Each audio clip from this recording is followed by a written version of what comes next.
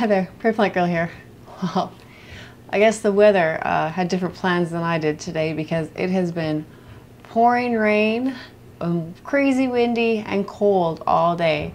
So I decided that I wasn't going to be out there trying to pull up grass and that. So I'll leave that project that I was working on for another day. Hopefully tomorrow or Monday I'll be able to get back at it. We'll see how wet things are out there.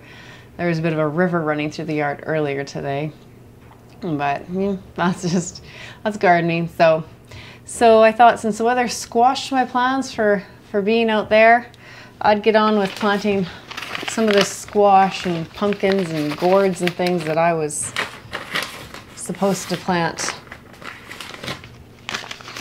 a few weeks ago. I was going to get some of these ready at least a week ago, and I haven't gotten any of it planted yet. So I just wanted to plant them just a little bit early before they can go out. My average last frost is in about a week and a half. The way the weather's going, these probably won't be out. I probably won't be able to put these out for probably 2 weeks or so. But I just want to get them started inside. So what I'm going to use are these bags. I purchased these a few years ago. They are called They're non-woven nursery bags. Now, I have to say I don't really care for them. The advertising for them, I got them on Amazon. The advertising said that they would break down and like into the soil. And if they do break down, they're just breaking down into a bunch of little pieces of like microplastics or something. I don't know. It kind of feels like a dryer sheet if you're familiar with that. If you've ever used it like a dryer sheet for a static cling in your dryer. That's what they kind of feel like to me. And they're supposed to let the roots grow through them. And they do to some extent, but I've used them for peppers in the past and they didn't do a great job of letting the roots through. So I actually sliced them before I planted the peppers that year. And I haven't used them since, but I still have like lots left. And I thought maybe they'd work better for like squash and that. I think they'll have a good strong root system. And I just need to use these up anyways. I'll probably just wind up pulling them out of the ground when I'm like at the end of the season and throwing them away because they don't break down. They're certainly not like a biodegradable anything. I mean, they've been sitting in my shed for 2 years and they're just like brand new still. So I'm just gonna fill these up. I'll probably put 3 seeds of each variety in each one, and then I'll trim it down to 1 plant. Some things I'll only grow like 1 plant of. I don't know what, but like probably I have lots of like pumpkins that are good for like carving and eating and things, but most of them I'll just use for like carving and decorations. So I'll probably only do maybe 1 or 2 plants of each of these in the end. So that would be like 1 or 2 of these, but I'll put like 2 to 3 seeds in each of these just to make sure one goes, and then I'll cut it back.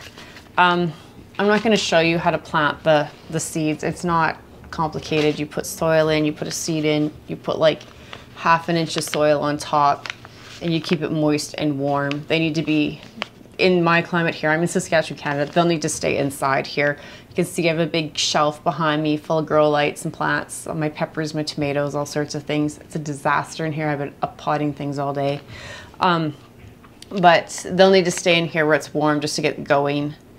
And then I'll be able to move them outside once all risk of frost is done, and I'll wait till it's like staying, I'd say at least above 5 Celsius at night. And even then, I don't know, I'll probably put some sort of protection around them and harden them off really well before they go out. But I'll show you what I'm going to be planting. There's a chance they won't all get into the garden, but I do have spots penciled in for all of them. But I have the Baby Jack mix. This is just a fun little mix of little kind of miniature pumpkins. There's like white pumpkins or orange, some are stripy, and they're just a fun little mix that are fun to put into decorations. I've tried to cook them just to see what they taste like. I would not recommend eating those. They weren't that tasty. Then I have Cougar. Again, this one is mostly just like, I'll use it for like carving or just decorations in the fall. This is New Rocket. Again, just a good decoration one. This is Casper. These, I believe, are all edible. I don't know about the Casper. I'm not a big fan. Like, I like pumpkin for like desserts and things, but I don't make like pumpkin soups and things like some people do, so I don't use a lot for eating. Let's see if I have other pumpkins here. This is a Rouge Vie de Thon. I believe this was a red. I'm trying to read. I have like pencil on here. Oh yeah, this one I ordered because it's that like kind of classic Cinderella stagecoach pumpkin kind of look to it. So it's just something a little bit different from your like classic orange kind of oblong-y pumpkins. This one's supposed to be a little bit more squat. I want to say it's supposed to have a deeper color too, but I can't remember. This is a long season. Some of these are going to be really pushing it in my season, but I like to try them anyways. The write-up on these also said it was good for pies and cooking, so if you're into that. Renegade, I think again, it's just a real generally uniformly shaped pumpkin that's good for, you know, decorating with. So then I have the Autumn Frost Squash. I should have looked these up so I could remember what they were. Okay, this says, I've written notes on here. It says it's tawn in color and blocky kind of pumpkin. I think I saw this on another YouTube channel and they said it was really good. They really enjoyed eating it. This one will be for eating. Did I say it was? It's a squash. It's a summer frost squash, and it's good for decorating with, but it also stores like up to 4 months. So it's a pretty decent storage squash, and it's supposed to be quite yummy. And I do like to eat like a lot of the squashes. I don't know, pumpkins don't have the same depth of flavor to me. They just don't appeal to me the same way as a lot of the squashes do. East Elite Squash. I know I grew 2 different squashes. East Elite, I believe.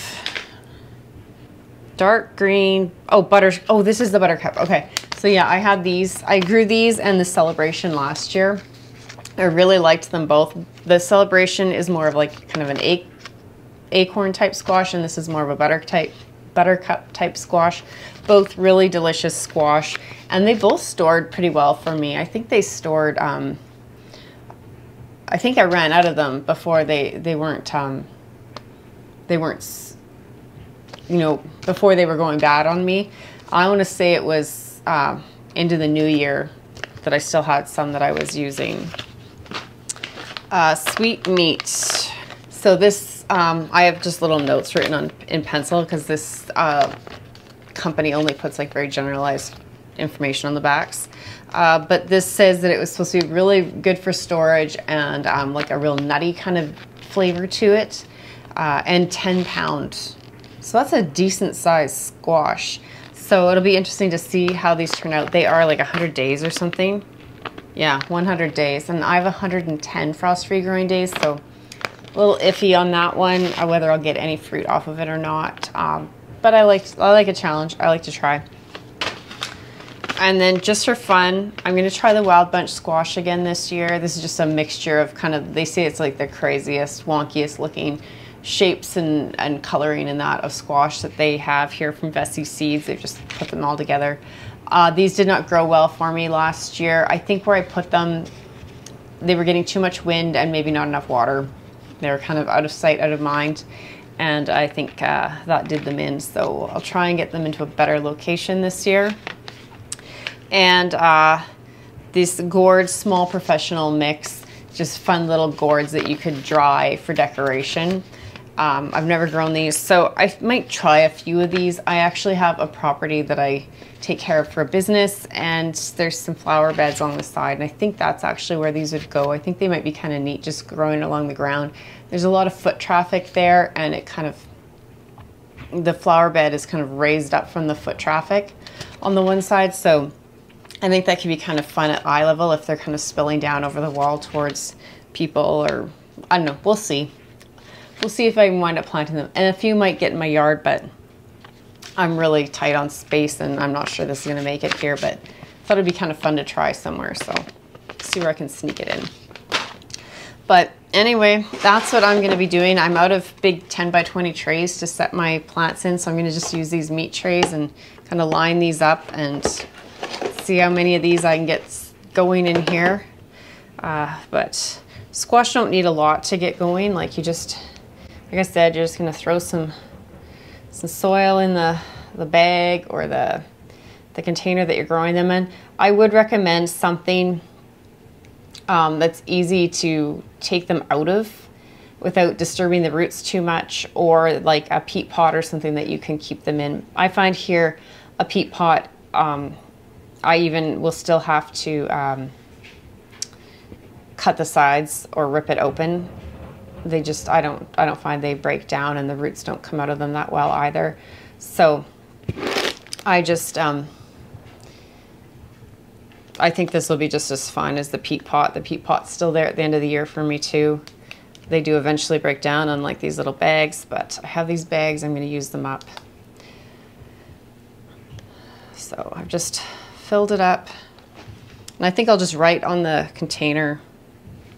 I'll just put on the container here what I'm putting in these. So yeah, this will be a mixture, so who knows what kind of gourd I'll wind up with. I'll put 2 seeds in, just drop them down, and I'll maybe do one more container of that, so the rest of these seeds away. And yeah, that's what I'm going to be doing. I'll just be doing the same thing with all of these, and I think I'll just write on the side of the container here, put 2 bags beside each other, and that'll be how I label them. And yeah, that's what I'm going to be doing on this rainy day, is up-potting plants that are waiting to be up-potted, and planting squash and gourds and pumpkins. So I hope that you all are having better weather than me. The rain's great. I mean, we need the moisture. My rain barrels are overflowing. I wish I had more. But it is slowing down some projects I had planned outside, but I'll get to them. And I don't want to turn down the rain, because I know later this summer I'll probably be whining that we don't have any rain. So, and we've had some dry years, we could use it. So again, there's that couple of seeds. Oops.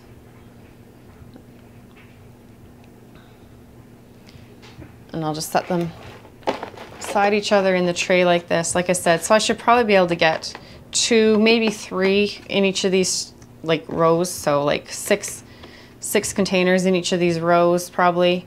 And I'll just write down on the side with a chalk marker what's in these bags, and then I'll know, because I'm kind of running out of labels. It's getting to that time of year where supplies are dwindling, and it's time to just get things outside. But yeah, thanks for watching, and we'll see you next time.